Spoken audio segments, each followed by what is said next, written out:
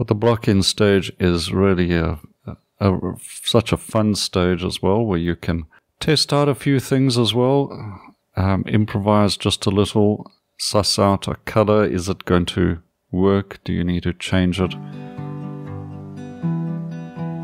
You can't get every aspect of the painting planned out as if you're constructing a building. It's a little too set in its ways. You've got a pretty good idea of how you want the painting to go, but you will mix colors as you go and you'll improvise here or there. And as you see the color go down on the canvas, you will either like it or you won't be so sure about it, and then you'll make some changes.